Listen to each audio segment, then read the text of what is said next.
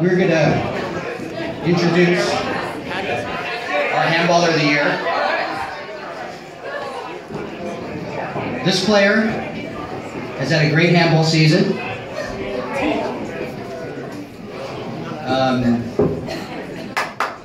Thank you. Okay. He had a great season. Every tournament he entered this year, he made the finals. And most of those finals, he came home with the first place trophy. But one of his best features of the year is he defended his title as the U.S. National 55 champ. And that was held in Minnesota. And the best team only scored double digits off of them. All the other teams didn't even get that. But his best accomplishment, like I said, was, I already said that, right?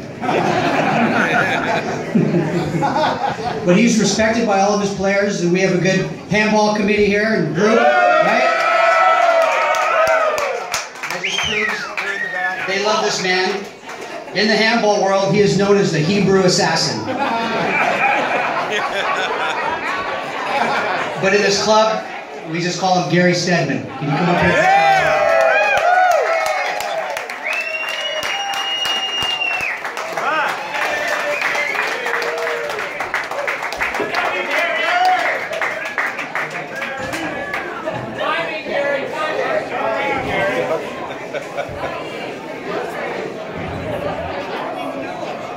Good job.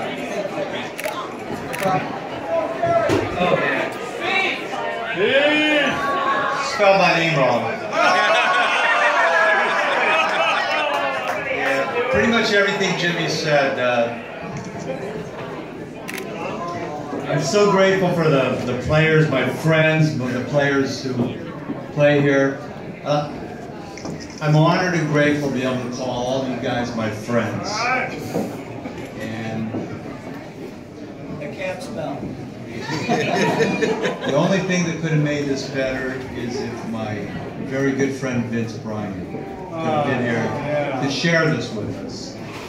But anyways, thank you so much, and I love you all, and rock on.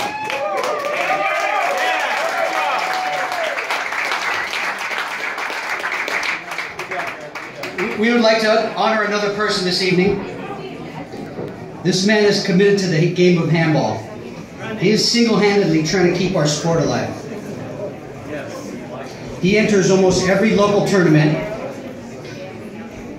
And what he does, he's a player, and then he writes an article called The Scoop. What the fuck? And so what he does, he participates, and then he watches every match. He watches every match, and then he writes an article on it, and he takes pictures, and he's even featured in our newsletter. He's written some articles for us, and he does so much for the sport. Mike is a three-time national champion himself. That's national with an N. Yeah. They spelled my name right. Also on Saturday, Mike holds a juniors clinic in San Jose with help from his beautiful wife Sharon. Sharon's here also. Thanks, Sharon. He is always upbeat, and he has a great outlook on life. And all of us handball players here would like to honor Mr. Mike Lennick.